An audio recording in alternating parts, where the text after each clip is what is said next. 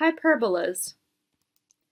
Like the ellipse, the hyperbola is a set of points at a given distance from two foci. In the case of the hyperbola, the absolute value of the difference of the distances from a point to the foci is constant. Don't worry too much about this definition. It's just to put things in perspective. Here's the equation for a hyperbola. X minus h squared over a squared minus y minus k squared over b squared equals 1. The vertices. We're going to move a units to the left and right of the center. So we have our vertex there and a vertex there. The foci. Move c units to the left and right of the center, where c squared equals a squared plus b squared. So the length from the center to the focus is c. The asymptotes are the slope, which equals plus or minus b over a. And the asymptotes are lines that pass through the vertices of the rectangle between the vertices with length 2a and width 2b. Here we have the vertical hyperbola, in which case we switch the x minus h with the y minus k. So now we have y minus k squared over a squared minus x minus h squared over b squared equals 1. For the vertices, you move a units up and down from the center. For the foci, you move c units up and down from the center, where c squared equals a squared plus b squared, and the asymptotes are the slope, which are plus or minus a over b. Steps to graph a hyperbola in standard form. Find and graph the center, plot points A right and left of the center, and B up and down for horizontal, or B right and left and A up and down for vertical. Make a rectangle through the 4 points from previous step. Draw asymptotes that contain the diagonals of the rectangle. Sketch the graph of the hyperbola. As you notice by the shape of their graph, hyperbolas have an eccentricity greater than 1. Let's graph this hyperbola. First, we find and graph the center. The center is at h, k. So since this is x minus h, that means that h is -1, since this is x minus -1. And we have a k value here of 2. So -1, 2.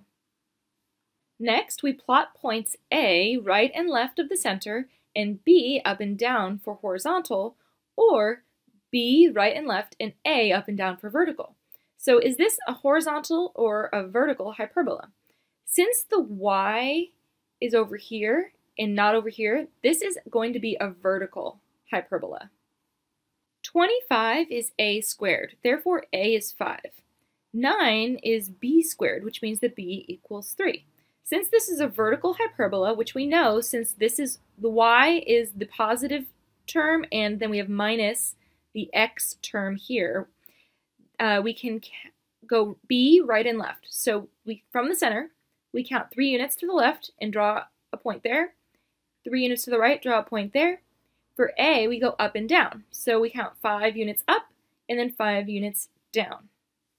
Next, we make a rectangle that goes through the 4 points. So, a rectangle that looks like this. And there we go. Next, we're going to draw the asymptotes that contain the diagonals of the rectangle. And here are our asymptotes. Then we can go ahead and sketch the graph of the hyperbola. So we draw our points right there. That's where the minimum is going to be right there. The maximum will be right there. And we can just go ahead and sketch in those lines. Here's another example. We're going to be graphing this hyperbola. The first step is to find the center of the rectangle, and that's at h, k. So we have x minus h here, so h is -5, y minus k is 4. So we have our center right there. Next, we have our a squared is 9, therefore a is 3. So we're going to be moving up and down from the center 3 units. And b squared is 4, so b is 2. Now we know that this is a vertical hyperbola since we have the y term here and the x term there. All right, so that's how we know that we move up 3 units and then to the left 2 units and then over here 2 units and down there 3 units. So we've created our box. Then we've put the asymptotes in from the corners of the rectangle. And we see that hyperbola opens up and down since this is a vertical hyperbola. The slopes of the asymptotes are 3 over 2, positive and negative, because this is positive, negative, b over a. Actually, this is a over b, so this is not even right. A over b. So a is 3, b is 2. Sometimes a hyperbola will not always be in standard form where the center point is easy to find. Instead, it'll be in this general form that has x squareds, y squareds, x's and y's, and a constant on one side, or all the variable terms on one side and the constant on the other. So we're going to go through the steps required to convert the equation of a hyperbola from this general form to standard form, again to make it easier to find the center point and to graph. So let's get started. The first step is to move any constant that you have to the other side of the equation. So we'll still have our 2y squared plus our 8y minus 3x squared minus 18x, but then that will be equal to 25. The next step is to group our common terms together.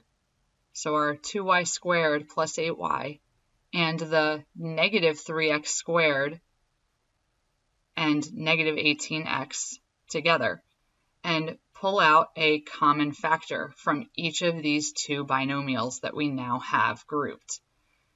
So from the 2y squared plus 8y, we can factor out a 2, and when we do so, we will be left with y squared plus 4y. In the terms containing x variables, we can factor out a negative 3, because negative 3 and negative 18 are both multiples of negative 3. So when we pull the negative 3 out, we'll be left with x squared plus 6x for our two terms. And this is still equal to 25. The next step with finding the center point is to complete the square. So we still have our 2 here. We have our y squared plus 4y, but then we need plus a blank to fill in. We have minus 3, still have our x squared plus our 6x plus a blank to complete the square there, and then that's going to be equal to still 25, but we are going to add 2 blank spaces here that we are going to add or put extra constants in order to finish the problem. Because remember, whatever you do to one side of the equation, you have to do to the other. So now let's examine what we have here. We have y squared plus 4y plus some constant c. And I'm going to rewrite my 4 to make sure it looks more legible. There we go. So we take our b term, our positive 4, we divide it by 2, which is 2, and then we square it, which is 4. So we're adding 4 here. In reality, we're adding 4 times 2, or 8, to this side of the equation. So we also have to add 4 times 2, or 8, to the other side of the equation. And now let's look at our second set of variable terms with the x's. So we have plus 6x as our middle b term. We're going to divide that 6 by 2, and we're going to square it, and that's going to be 9. And remember, we're adding not just 9, we're adding 9 times negative 3 to the left side, so we have to do the same to the right side. Notice how I'm showing 9 times negative 3. And now we can simplify these, because these are now perfect square trinomials. So we're going to have 2 times, before we rewrite it as perfect squares, we can then simplify 4 times 2, which is 8, and 9 times negative 3, which is negative 27. So instead of plus negative 27, you could write minus 27. And now we can write these as our perfect squares. So we're going to have 2 times y plus 2 squared minus 3 times x plus 3 squared. And when we add up 25 and 8, we get 33, and 33 minus 27 is 6. And the last step is to divide all of our terms here by our constant that's all by itself on the right-hand side. So we're going to divide by 6 divide by 6, divide by 6, and we're going to simplify. So we're going to have just y plus 2 squared over 3 minus x plus 3 squared over 2 is equal to 1. And that is the final standard form of our hyperbola, or the final equation of our hyperbola in standard form.